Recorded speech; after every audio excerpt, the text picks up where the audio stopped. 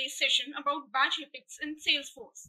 But before we go ahead, let's have a look into today's agenda. Firstly, we will learn what is batch epic. Then, we will learn why to use batch epics. After that, we will briefly discuss how to implement batch epics. And then, we will discuss implementing Database.Batchable interface. After that, we will discuss how batch epics works. Then we will look at the reasons why to use batch epics over Queueable or Future. Then we will see how we can chain batch jobs. And then finally, we will look at the limitations of using batch epics. But before we go ahead, if you like our video, please do not forget to subscribe the Edureka YouTube channel and hit the notification bell icon to never miss an update from us. Also, if you're looking for an online training certification, do check out the link given in the description box below.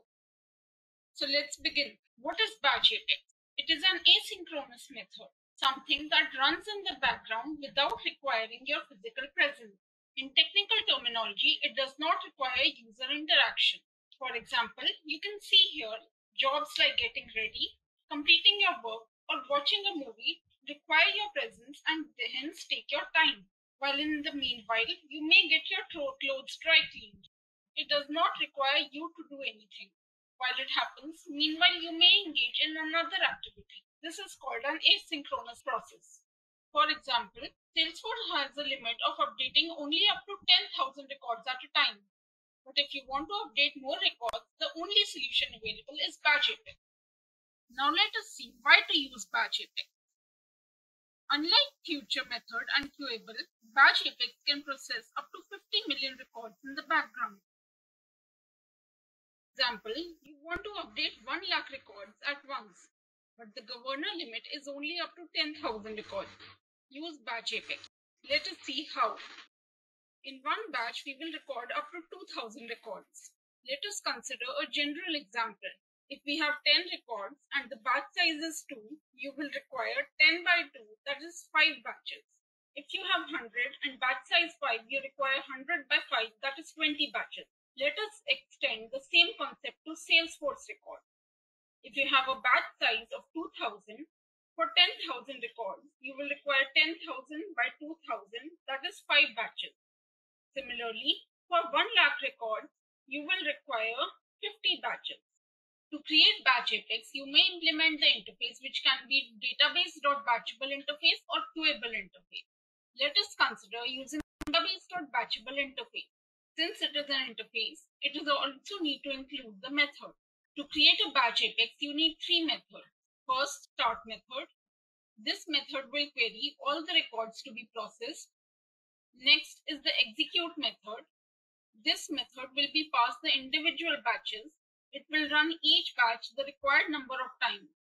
So let's say you have to process 1 lakh records and you have batch size of 2,000. Then the execute method will run 1 lakh divided by 2,000, that is 50 times. Each time it will execute 200 records.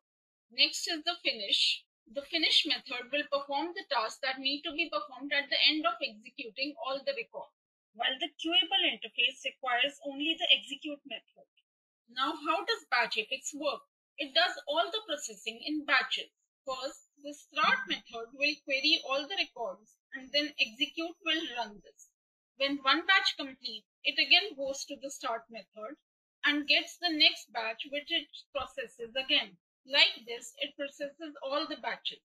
And finally, the finish method runs and performs any specific task like sending an email, etc. Now let us see how we can create a batch epics job. First, log into your Salesforce account.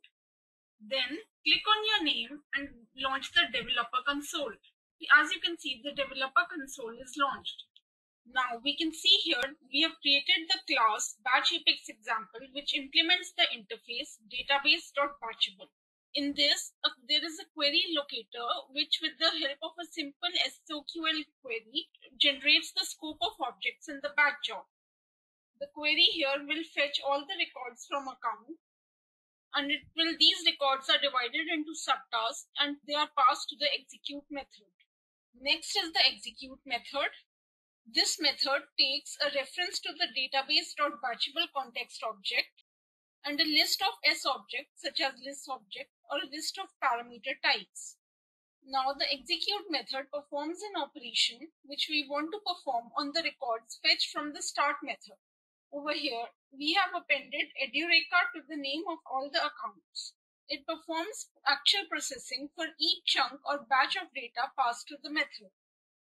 Last is the finish method, which executes after all batches are processed. It is generally used to send confirmation email notification. Now that we have created our batch.apex code, we should save the file, and after that click on the debug and open execute anonymous window.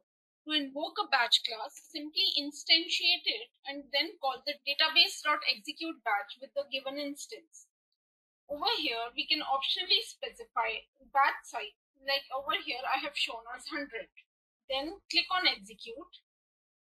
And now we can see in the logs that the execution is taking place with 100 batch records at a time. In each cycle, 100 records are processed at once. Now that all the records have been updated, we can go back and check the accounts table. And as you can see, Edureka has been appended to all the batch records. Therefore, our batch.apex has performed the function of appending Edureka on the records names successfully. The minimum batch size is 1, maximum is 2000, and default is 200. Now let us see why to use batch.apex over Queueable or Future. The reasons are because only through batch.apex you can process 50 million records in the background or asynchronously. And secondly, it is the best option available for long-running processes. You can even chain 2 or more batch jobs similar to that in Queueable interface. For this, you need to define the second batch inside the finish method of the first job. As you can see over here, the second batch is defined inside the finish method of the first job.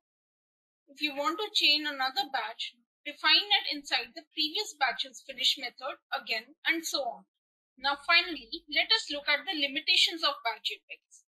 They are that only up to 5 batch jobs can run at a time, and secondly, future methods cannot be called from batch.apex. This brings us to the end of today's session. I hope now you have better understanding of the batch.apex in Salesforce and how it works. Happy learning! I hope you have enjoyed listening to this video. Please be kind enough to like it, and you can comment any of your doubts and queries, and we will reply them at the earliest. Do look out for more videos in our playlist and subscribe to Edureka channel to learn more. Happy learning!